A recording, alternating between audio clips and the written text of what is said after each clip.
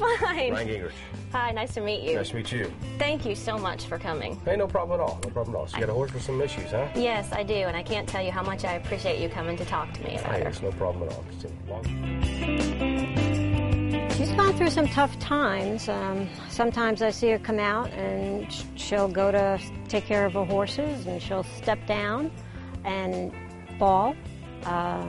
Sometimes I see her get on a horse and she doesn't really get up there that well. And the rule of the farm was, before Ryan got here, was Debbie would never be on CC unless somebody was out there with her. Okay, go ahead, stop. All right. Okay. Now our problems begin. Now you're done. All right. Okay. You know what you guys are missing at home, and what I got to see there firsthand, is that Debbie's fear is just right on the surface. You know, Debbie has a lot of fear, the horse has a lot of fear, and she's trained the horse to be fearful of her. And we put those two combinations together, and you just got a real bad situation. You know, we're going to work on Debbie, we're going to work on the horse, and we're going to get this horse rehabilitated. It's just going to take a little time, a little effort from both of them to be able to understand that we just need to create a new language with each other. So. Yeah, I mean, I've been riding horses pretty much all my life.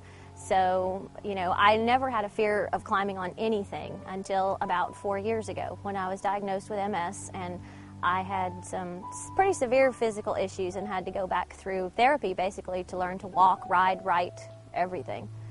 And when CC came along, it had been kind of pounded into my head by family and friends that, you know, you're not 100%, you're handicapped, you should take it easy, you shouldn't do this, you can't do that.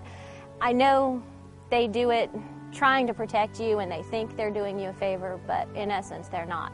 Basically what they're doing is they're implanting those ideas in your head that maybe you shouldn't be out here doing this, and maybe this is a bad idea, and maybe you will get hurt. And it turned into a fear that I had never had before until CC came along. And that's when I realized that this was a little bit bigger than I could handle, and that not only did the horse need help, but so did I. Right there. Good. I feel it. Fantastic. Like, that's what he's been trying to tell me. Well, Deb, what do you think? I think I love you. And I know I like my horse a whole lot better. Well, good. You know, you got a long ways to go. Yes, I do. You know, fantastic. This is just fantastic. It's been a great week for us, and Cece's done a really good job. And you know, you're gonna have a long ways to go. We're gonna give you a basic control DVD, and we're gonna get you set on a path to where we've started you on. And you just gotta continue on it. You know, continue on with what you're doing. Continue on with this beautiful mare. You know, you're gonna do a really good job. So. Well, I don't know how to thank you, because I said I actually know what I'm looking for and I know what I'm supposed to feel. That's amazing. That's great. That's a good feeling. Yeah, it is, isn't it, though? That control is really a major part of it. It's a beautiful thing. Yep.